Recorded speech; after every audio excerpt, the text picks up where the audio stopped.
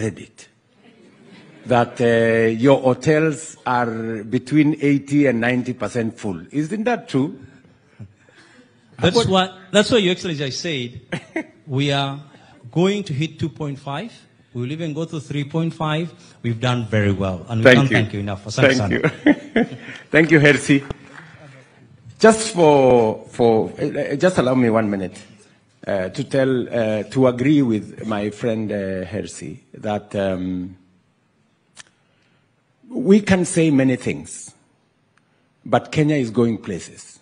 You may not want to agree with me. We moved the numbers in 2022.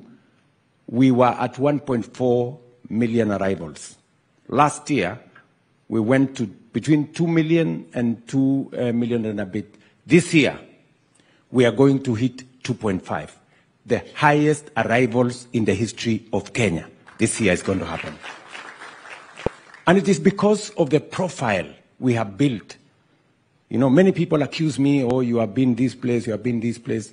I am the chief marketer of Kenya. You know, every place I go, I raise the profile of Kenya. Kenya is today respected globally. Kenya today, in any forum you go, they will say, what is Kenya saying? Right? So, and it's because of that that we are raising the profile of our country. I just wish everybody can do their bit so that we don't create instances where people begin to doubt what Kenya stands for. I am very confident that by 2027, 2028, the magical 5 million tourists, we will get there if we go with the trajectory we are going. And I will continue to push the limits for Kenya.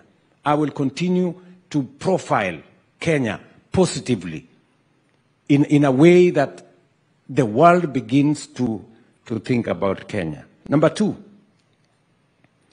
I agree.